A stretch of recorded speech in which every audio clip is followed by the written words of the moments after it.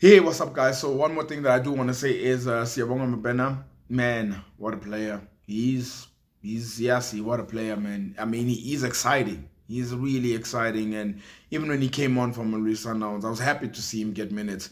And when you look at Mamelodi Sundowns, you just see the level of quality that they have. He's probably not going to get the amount of minutes that he would like to get. You know, I think he wants to obviously get more, because even when he comes on, you can see he's always just so like raring to go and wanting to do more and wanting to beat players and wanting to take shots. And even when he misses a shot as well, he gets down on himself. He looks down, and I want to tell him as well, if he's going to be watching this video, is that calm down, young man, calm down. You are talented, bro.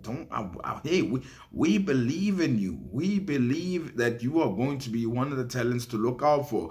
And it's by no mean feat that when we see reports, you being linked with players within Europe at a young age, to say these are the players to look out for the future, is no doubt. What you've done with regards to national teams at youth level, you've done some really good things, and I think your time will definitely come. It will be very interesting to see is that, will this go the Phil Foden route? So Phil Foden did not go out on loan, you know, stayed at Man City, was looking at the other players, was developing there, and eventually he became the player that he became. So will it go down that route where it's probably best for him to stay at Mamelodi Sundowns, look at the winners, learn from that, gain that mentality as well?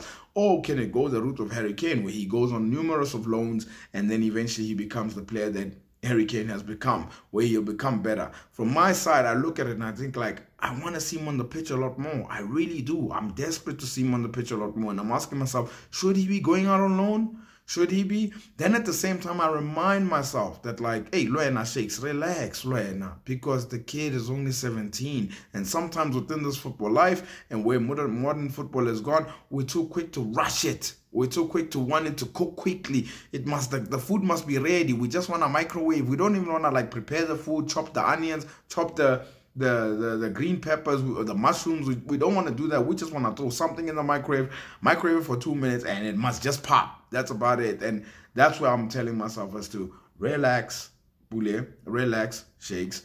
He will become a kid one day. And I think Sundowns have a plan, definitely. And the fact that he's in the first team is already a good thing as well, because he'll be learning from them. And even him too, just a message for him too.